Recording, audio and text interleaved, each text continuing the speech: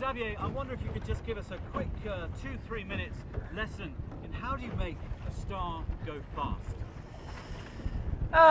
So it's a nice trick. This lady is quite delicate. The water lines are designed quite straight, so the balance of the boat is difficult to find.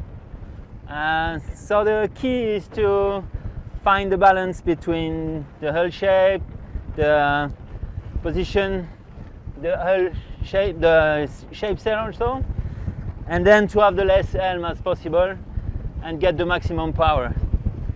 So for that we have some trims like Cunningham, Vang, main sheet, and we can also adjust the shrouds to bend more or less the mast and to find the balance. So we can show you a little bit going upwind. C'est bon Pierre? Allez, c'est parti le pape. So the key is to put some power against the sails, and then you find the balance of the boat. The helm, if it's too much, you just reduce a little bit the power using auto.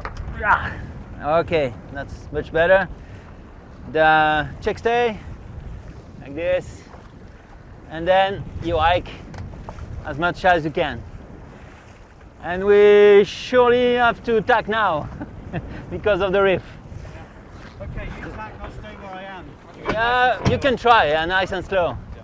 Let's go.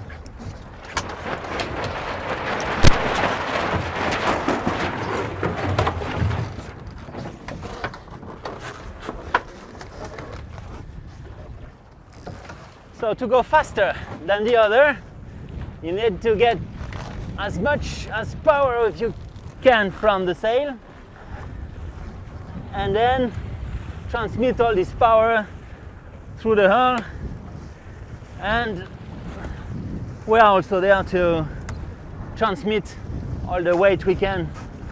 So hiking and adjusting when we are sailing upwind. During the upwind, mostly we use the two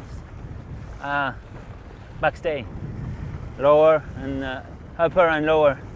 So, and depending the wind, if you see like this, the wind is coming up, I'm releasing a bit, get the sail flatter, and it can have more wind speed inside. So, and everything else is very classic. You drive the boat through the waves. Okay, more wind.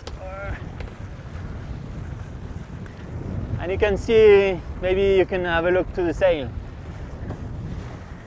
So we are using all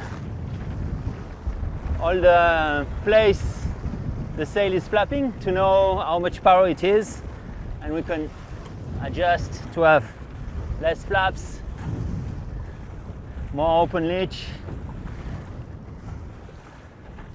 and go higher without giving too much the speed. Xavier, it's a huge mainsail, a very large mainsail on this thing, and a very, very low boom. You can see right there. And there's not a lot of space to get under there. No. Very long, large boom. So quite a lot of power generated by this mainsail. Huh? Definitely. It's why we have to sail really near the wind. So we are 25, 27 apparent wind, and we drift a little bit. Maybe you see it from the. So we are 30, 32 from the wind. So it's the only option we have to have not overpowered all the time.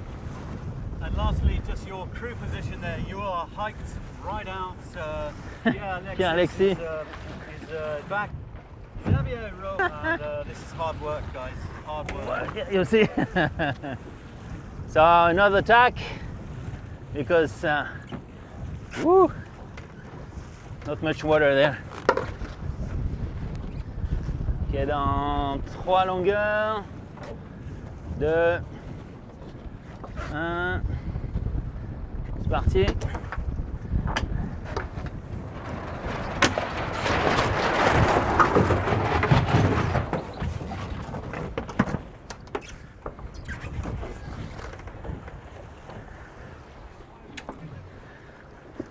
Oh.